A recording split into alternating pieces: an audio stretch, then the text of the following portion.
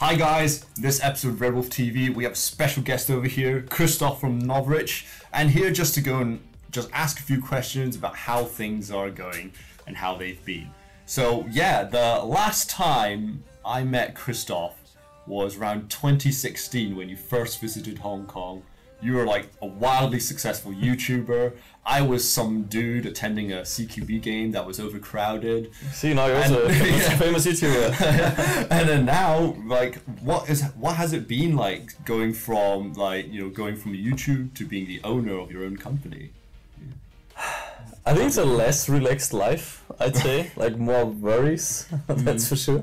Because if you let's say just do YouTube, you know, you're all you do is making videos, right? You have one goal: make content, yeah, fly around, visit all these fields, and it's very, you know what to do, right? When you run a business, there's so many problems. There's like legal, there's taxes, there's all of these things you don't even want to do, right? You just want to make cool guns, but you have to do all this other crap as well. So I do miss the simplicity of just running an Airsoft YouTube channel. Yeah, that sounds pretty legitimate, yeah. Careful with starting a business, man. I'm telling you, it sounds fun at the beginning. Yeah, I'll keep that in mind, man. But I'm enjoying it. I'm enjoying the process. Yeah, that's great. Okay, so I have the next question. So we all recently obviously went through a COVID phase. How did COVID affect your business in general?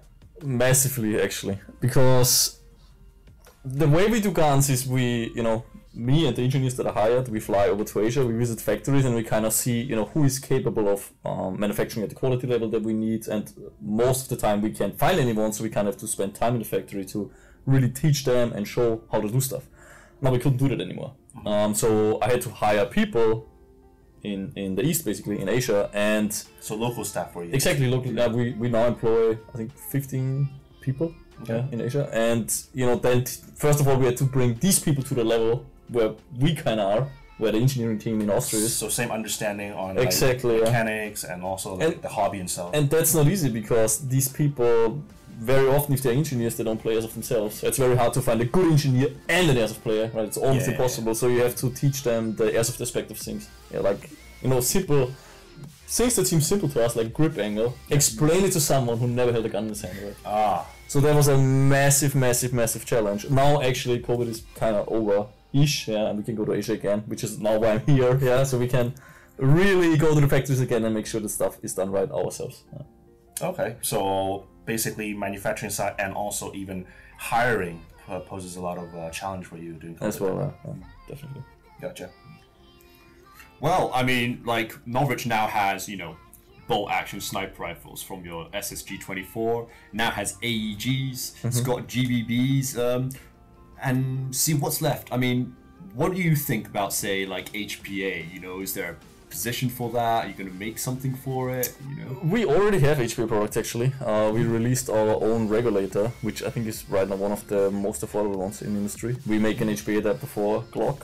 So we do like the adapter, right? We don't make a specific HPA gun, and I also don't want to go too far into HPA because I kind of want to make Airsoft more accessible and easier to do this hobby, basically. But I feel like with HPA you add all these hurdles on top. Now you need a compressor, now you need like a tank at home. It's more expensive, and I believe if the whole industry focuses on these very like high-end, super expensive HPA products, it might not grow a spot there. So we do some stuff, yeah, because we know people want to use our pistols on HPA, so we do support them in this. But we're not gonna go too deep down the HPA route. But I do like it personally. I mean, if you have the budget and you are into Airsoft for a long time, HPA is a great option, obviously. Yeah, true. A bit heavy, but it's robust system-wise. Yeah. All right, then. Now you've been obviously not just only an influencer, but also as a business owner now. Now, throughout all these years, what are some of your favorite Airsoft moments? My favorite Airsoft moments. Does it also count to being in a factory and seeing thousands of guns being assembled? Yeah. Does this count? Yeah. Not just an influencer side. Actually, you can mention both. So when before you're a business owner, you were more like a YouTube influencers. What are favorite moments? And then now, as a business owner, are there new favorite moments? I think as a business owner, the most favorite moments is when you 3D design and prototype for, I don't know, 6, 7, 8 months. Yeah. And then you have something in your hand and you can actually, let's say it's a gas pistol, you can rack it and it actually shoots like, oh my fucking god. Oh my god, it's actually working. This whole concept that we thought about, it actually works out. Like on SP5 we had that. We were like, oh my god, it's working, it's light, it's decent there. And then the next step, when this gets mass produced, and for QC we fly to factories if we can, if COVID doesn't restrict that. And just, you know, seeing these guns on racks, like thousands of them, and going through it and seeing this machinery manufacturing at this scale, it just feels really good. It's nice to see it. I totally understand, because I'm also the project manager on the RWTV line, and I totally get what you mean, because when we develop pistol, from conceptualize things, and you're like, oh, I wonder if this is even possible. And then after back and forth with engineers, and then finally we see the thing that you imagine materialize, it's a very successful It's absolutely beautiful. When it comes to the most beautiful moments as an airsoft player, I think it's these. I mean, we all know these moments, right? You kind of like hide in a bush, and you hear a voice, and then all of a sudden there's like multiple people walking past you, and they haven't seen you. Like that feeling is just, it's just unbelievable. It's really nice. It gets the adrenaline going like nothing else, I feel like. Nice. All right, so now that you've got the SSP5, it's very speed soft focused, it's very fast. Do you think speed softing is still gaining popularity, and will it sort of dominate the industry? It's a really tricky question, actually. Now, I have kind of two views on this, and I'm very split myself with my opinions on speed soft, because on the one hand, I feel like this sport needs a competitive aspect, right? Yeah. It makes a sport basically. And even myself, I like the idea of, going somewhere with a very minimalistic kit, playing for an hour, being completely exhausted, completely done, and kind of treating it almost as a, like going to the gym kind of thing. Yeah. I go there, I play for an hour, I'm done, and I go back home. Instead of driving 2 hours to an outdoor field, play for 8 hours, come back, and the whole day is kind of... It was a great experience, but it still takes you an entire day, and you need to find that time. Yeah. So that's the one aspect that I like about Speedsoft. But I have talked to people in the paintball industry, and it's very hard to hear what they think about it there. Because paintball started in the woodland, it was kind of like mudball, and then they really tried to transform it, and like the whole industry was on board. This needs to become a sport, and they want to broadcast on television, right? They really pursued this goal, and the whole industry was holding together, making paintball, going away from guns, going away from camouflage, not making it look like military, going into the competitive aspect, and really making a sport out of it. Yeah, exactly. And when you look at paintball now, and you can see this when you go at Google Trends, paintball was like 20 years ago 10 times bigger than airsoft, right? And now you look at it, and when they started doing this, it almost seems like it killed the sport. Yeah. It really went down, and actually airsoft is now on Google Trends more popular than paintball. So while I really like Speedsoft, I'm kind of maybe things have changed there. But when I look at that trend of competitive paintball, kind of taking down paintball, you're worried that will make... I'm worried about that, because also right now in airsoft I can go to, I don't know, some random, let's say 18-year-old dude, and I can give him an airsoft gun, I can send him to a woodland field, and I'm telling you, he will probably, even though he's completely new to the sport, he will have 1 or 2 kills in that day, and he will have fun. And he's still running around, stalking, and gets like this cool feeling of being a weekend warrior. In Speedsoft, you send someone in, he gets fucking destroyed. Like he's gonna have red dots all over his body. It's such a competitive environment. I've played with Umbrella before, it really hurt. It just, it hurts, you really need to be, and this is fine if you're in airsoft for a long time. Yes. But man, like, imagine taking a girlfriend and putting her into a Speedsoft game. It's gonna be like... Never, that. I will never play this again. This was not fun, right? Yes. So, I think there's a place for SpeedQB, but I would be very careful with SpeedQB replacing Airsoft how it is right now. I think it's something additional to it, and a very... it's kind of like how Airsoft IPC, Action Air, is not taking away the skirmishing. It's an additional section of Airsoft. And I think SpeedQB should stay there. It's an addition to Airsoft instead of a replacement. Yeah, that makes sense. Actually, fun fact that Christoph mentioned about bringing your girlfriend to games. That is why Japan has more girls playing airsoft. it's because One jewel also. yeah, they also have one jewel, so they have less likely to leave a scar on you. And second of all, they actually are more of a cosplay aspect, but less on the competitive side. Yeah. So that's why they don't even play a speed soft style. They're just to socialize and have fun. Man, I've played in the Japanese field. I couldn't believe my eyes what I'm seeing. I was seeing a guy in a CQB area with a Dragunov, a Russian helmet, and he was wearing, you know, these shovels that you can fold. He had it like on in a CQB field there. Yes. And he wasn't the only one like this. It's just, you know, while on the other side you see paintball players with high cappers and an AR-15 mid-cap in the US, like destroying each other and like yelling at each other and being angry.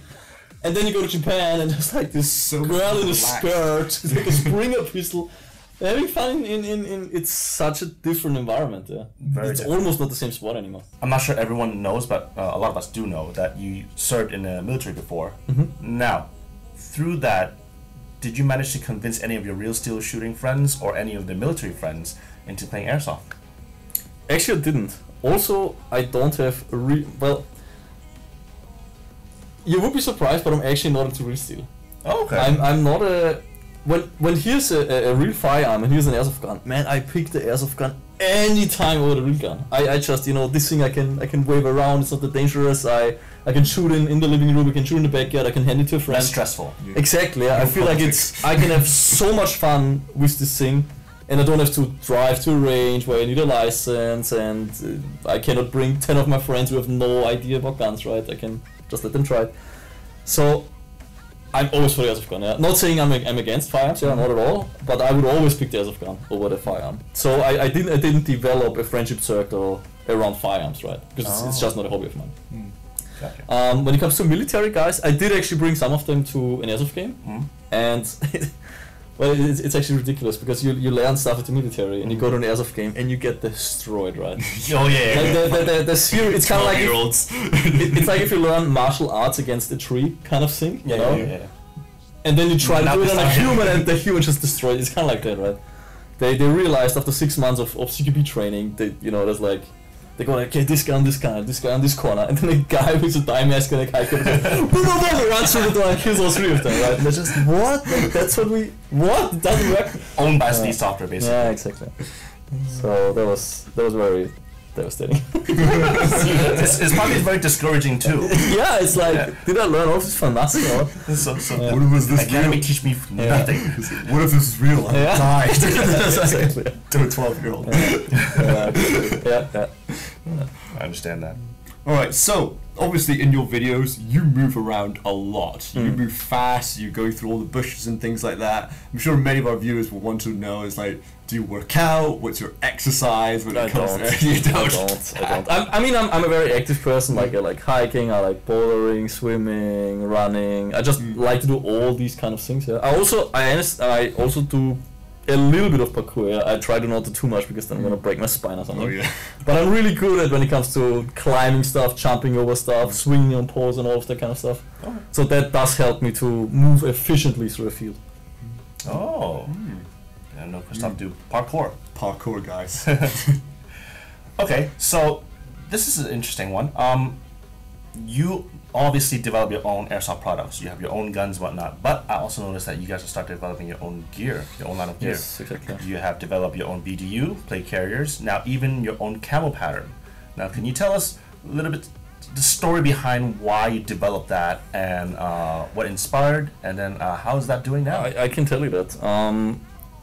So we made the SG-24, right? And there was no pouch for the SG-24 magazine. So I was kind of like, man, let's not make our own pouch. Let's just kind of find the pouch, and we found a Fly-E pouch, And we bought it and we sold it, but it's kind of, it's like with Velcro, it's loud, and it wasn't laser cut, it didn't look modern. And at this point I was, hey, we kind of have to, we sell like this cool gun, but there's no cool pouch for it. Let's try to make a pouch. And that was, I'm not a tailor, not at all. I have no experience with textile whatsoever. I literally, I made a pouch from paper, I folded it, I want it kind of like this, and I went to a manufacturer and said, hey, I want to make a pouch. It look kind of like this magazine has to fit inside. Okay. And we started that, and then the result of this paper craft pouch was actually kind of decent, I was like, man, not that hard to make here. But then you know, if you want to make a play carrier, now things are different. You know, you cannot make it from paper anymore. And also that folded. Exactly. Yeah. So I thought, you know, we have all these products and we kind of need the carrying systems for it and all that. I need someone who knows about textile stuff. So I found Doug. He has a design education, tail education, and also he was in the military and is an airsoft player. So I really found like these personalities in one person. Perfect candidate. Perfect one guy, right? And he kind of built the whole textile department, which is now, you know, play carriers, battle pads, all the pouches, also the camo pad, because he's super into camo patterns. He really wanted to do the Kreuz of the camo pattern. And yeah, we supported him in this, which is why we now have an entire gear lineup. Actually, can you pronounce again your camo pattern properly? Kreuzotter. It's Kreuzotter. It's the name of an Austrian snake. Okay, Kreuzotter. Alright. Good luck pronouncing that. Well, so now, you know, recently you've just released the SSP2, right? Which is like a high cap base, you know. What were the sort of inspirations for it? And, you know, what was the design behind it? The thing is that the SSP5 has a decent price tag, like it's quite a hefty price tag. And that's because the entire upper receiver is machined. So when you buy an aftermarket slide for like 150 USD or like 100 USD, why is it expensive? It's CNC machined. And you find that same manufacturing technology on the SSP5. People liked it, but some of them said, you know, out of the budget. Yeah, maybe out of the budget. Yeah. So we wanted to make something that comes with a very similar feature set, like, you know, the holes in the frame for the universal holster, TDC, fixed barrel, lightweight slide, like with a aluminium blowback housing in that, and all that kind of stuff. All went into the SSP2, but there's no CNC in it. It's not zinc diecast, it's aluminium diecast, so it's still lightweight, not as sturdy. Like, you know, if you will shoot an SSP5 and an SSP2 forever, the SSP2 will break faster than an SSP5. But you still get a very decent gun, especially for the price. Interesting. Yeah, makes sense. Okay, so now Novritsch, no longer just a YouTube channel, is now actually a brand. As a business owner, what are some of the biggest challenges you've come across? Times it needs. I mean, you probably know that. The time from the idea to the product on the shelf is just such a grind. Yeah. Like you already have a prototype. It's like, oh my god, like this is already new. See, I've already used it in the field. It works, right? Yeah. How long can it still take to make this? And then it takes like a year or even longer to bring that into a mass production and onto the shelf. Have you come across this problem? So you've come up with a mold and you're like, okay, this works. And then while mass producing, the mold deformed. And then you have to make another one. Yes, especially if you go into high quantities. Like Yes. molds, you wouldn't believe it, but molds have a lifetime. Yes. It's like, yeah, Yeah. this mold can only do 150,000 pieces and then it's broken. Yep, exactly. And you can run into, you know, if that's like a magazine mold, Mhm. and you know every magazine has multiple of this part, Yeah. you actually run into these issues. Yeah, molds break. You have to do tooling again. So basically, manufacturing challenges is mostly the things that you... Communication with the supplier, that's also a Ah. big one. Quality control, that's Logistics with Yeah. COVID as well. I don't have to tell you, right? You know all these things. Well, I mean, like, our viewers already know, you know, like, I share the agony, you know, same thing as you, but like, they Yeah, we sit in the same boat, you know. Yeah. We struggle with the same issues. Yeah, so please be lenient on us, you know, we do try to make good products for you guys. It's just tough at times. Alright, so here's a big one. As an influencer and a business owner, what keeps you up at night? I think exactly that. The time to the market. It's, you know, someone's like, oh my god, there's like all these salaries and all these like tooling, and I have to pay for all of it, and I have to wait for 2 years to get that back, and you have to manage the cash flow of the company, and it's almost a nightmare sometimes. You know, really think, oh my god, it's since 2 years already we had to pay all these salaries, the product is not on the market yet. Is this company gonna survive even? So you have to run the numbers the whole time, and that can be really hard. And what's even harder is if you mass produce the product, then you can see at factory and you find the problem, and it's just, oh my god, like a couple thousand guns on the shelves, and you know you have to take them apart and change the part. It's just, god damn it. That's what keeps me up. Wow. We call them reworks. Oh yeah, It's the curse word in the company. Yes. Whenever you hear the word rework, you know that it's not gonna be good news. Yeah. No, never gonna be good news. Yeah. Okay, so last question is, what can we expect from Novritsch, the company and the brand, in the coming future? Well, the thing is that I would say 70% of the products of the gun products that you see at Novritsch.com, they were still started by me. And I think I'm a decent tech, but I'm by no means a top level airsoft tech. Yeah, I'm just not. That's just the reality of things. But I hired multiple engineers. I think we're now just for the gun designing with 20 people, and these people, every single one is far better than I ever was and will ever be. Yeah. So and you see, like the SSP5 was one of the first products that wasn't a design of mine, right? And you can see that, like that product, I could never build such a product. Yeah. And all the products that are coming out are now on this level, right? It's like innovative, really standing out in the market, and just well performing. And at a bigger scale, because I was one person, right? I can only do so much. Now you scale this up to 20 and you run parallel and you really push out those products. Yeah. Okay, so we're gonna see a lot more new innovations that is gonna change there. More innovative than they were in the beginning, and at a much larger scale. Not just in quantities, but also in how many projects we run and push parallel. Wow. Wow. Can't wait. Cool stuff coming, I tell you guys. Get excited. We make some cool stuff. Definitely. Wow. Anyway, wow. Thank you so much for like answering these questions and all that. It's an absolute joy to see you back, in Asia, touring around in general. So yeah, I mean, thank you so much, Christoph. Thank you as well. It's good to see you again. Come visit us again soon. Yeah, anytime. All right. Thank you all for going watching. Check us out at www.redwolfairsoft.com, and obviously check out Novritsch as well. I'm sure you all know him. And thanks so much for tuning in.